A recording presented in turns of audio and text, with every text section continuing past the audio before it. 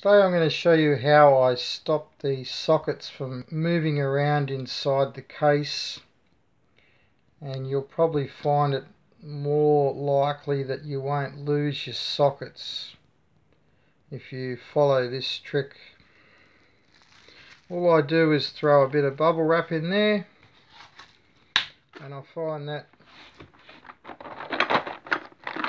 tends to do the job. So there we go. As you can see, they're all still in order, and that's pretty much all you can ask for. Now what I'm going to do is going to give away a few items on a couple of my other videos,